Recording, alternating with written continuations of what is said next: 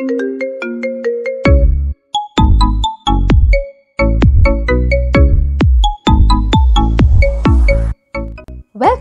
to the Media Nut, where we crack open a variety of communication or media related terms so that you don't have to be the dumb squirrel. And I'm your host, Hannah, breaking from the city of Mumbai. So, the nut to crack. Oh, sorry. I mean, the term to crack for today and the upcoming episodes is gonna be Scopophilia. Yes, you heard it right. Scopophilia is what we are going to talk about for this whole week. We will explore all about Scopophilia, from definition to theories to examples and everything in between. Alright, let's get into it, shall we? So what is this term Scopophilia all about? Sounds scary, right? Hey, wait. It's actually pretty simple. Just separate this word into two terms. Scopo, which means looking, and philia, which means fondness or an abnormal love for something. It's that simple, isn't it? But when we look at this term through the media lens, a new world opens up. The definition of scopophilia differs depending upon the source you refer to, but nevertheless, almost every definition revolves around the following four key words. 1 is pleasure, 2 is looking, 3 is objectification, and 4 is voyeurism. So, keeping these four words in our mind, let's look at a few sought out definitions of scopophilia. So the first being from our all-star superstar source. Yes, you guessed it right. It's from our Google teacher, and her definition is as follows. Okay Google, give me a good definition of scopophilia. According to cla.purdue.edu, scopophilia, literally, the love of looking. Interesting.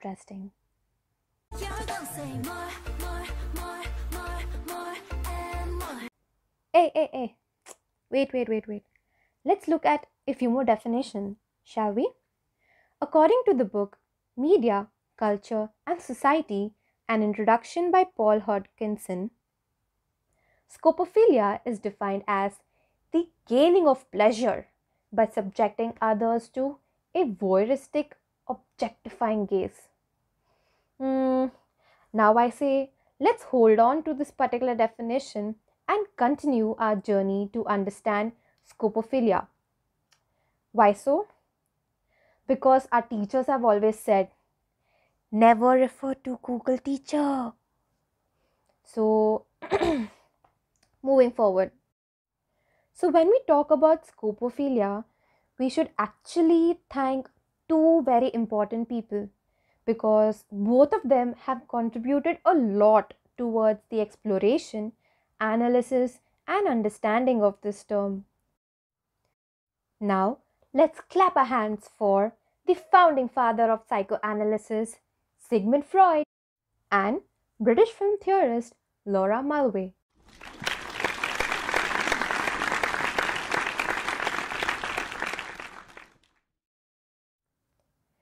Wait.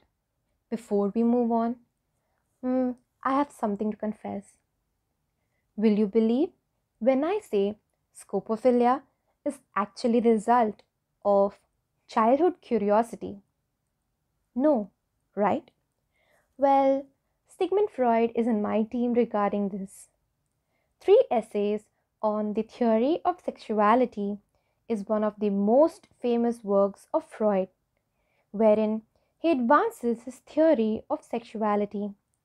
He stated that scopophilia is actually a constituent of sexuality instinct, and he drew multiple connections with childhood. Freud centered his certain examples on the voyeuristic activities of children and their infantile desire to look and make sure of the hidden and restricted. This includes a number of behaviors. Some of them were curiosity regarding primal scene, concern about others' bodily and genital functions, and etc. Freud puts forward the view that this infantile sexuality may be thought of not simply as an immature stage that must be passed through, but also as a pool of psychic experiences upon which mature personality can actually continue to draw. So that means, according to this, it seems like scopophilia is, well, maybe not that harmful and is just an active form of looking, right? But no. He later on goes to tell that this looking out of curiosity turns into a look which is objectifying others to a predominant controlling like a puppet, not really a puppet though, and scanning like a scanner gaze.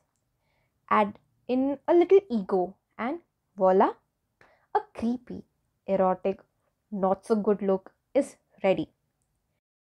And if this behavior becomes intense, it gives birth to a number of things. For example, perversion, to be caught and hit, peeping toms, and last but not the least, either insanity or mental disorder, which is the scopophilic person's retreat from the concrete world of reality into an abstract world of fantasy. Well, this is what Freud says about scopophilia in human development. Now you'll ask me, Hannah, you didn't even say a word about media here. Well, for that, I suggest you listen to the second episode of Scopophilia, where the Media Nut will take you on a tour to learn more about Scopophilia within the wonderful land of films. We will touch upon topics like Laura Mulvey's male gaze and maybe female gaze too. So don't miss out. Thanks for joining in and sayonara.